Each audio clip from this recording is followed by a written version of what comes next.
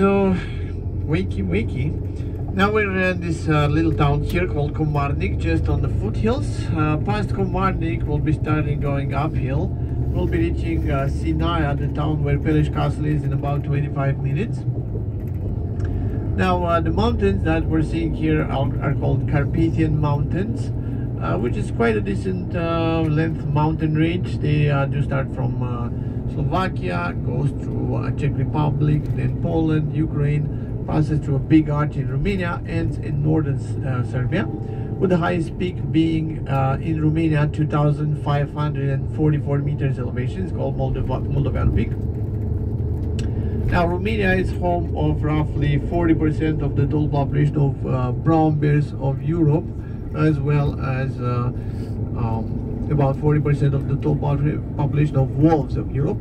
We're talking about Eurasian brown bear, Ursus arctos arctos. They can reach up to 250 kilograms.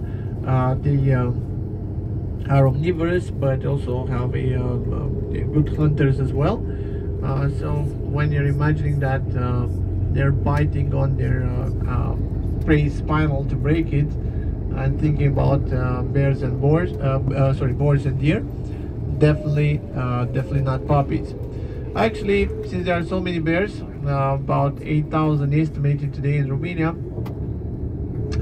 given the area, there's actually overpopulation, so they're going into these towns and villages causing trouble.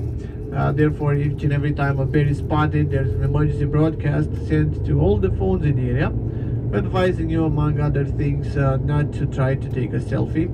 As mentioned, they're not puppies. Last year we've seen bears in 7 occasions on this particular trip. It's not a promise that we'll be seeing any today. It's